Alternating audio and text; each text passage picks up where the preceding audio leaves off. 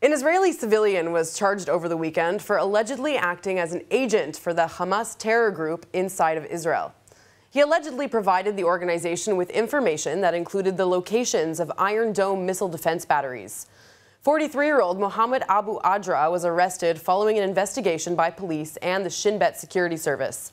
Hamas recruited Abu Adra some 18 months ago, according to the Shin Bet. He then agreed to work for them, maintaining contacts and gathering information. He was indicted Friday at the Beersheba District Court for security offenses that include membership in a terror organization, a decision to commit treason, and providing information to the enemy.